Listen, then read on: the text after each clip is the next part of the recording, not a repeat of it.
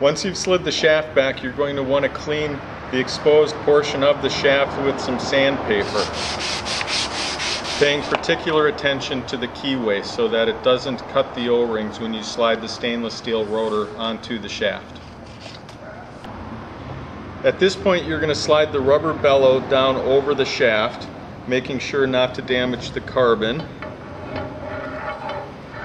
and fit the bellow onto the shaft log, making sure that the shaft log is not protruding up into the convolutes of the bellow. You want the shaft log to end where the convolutions begin.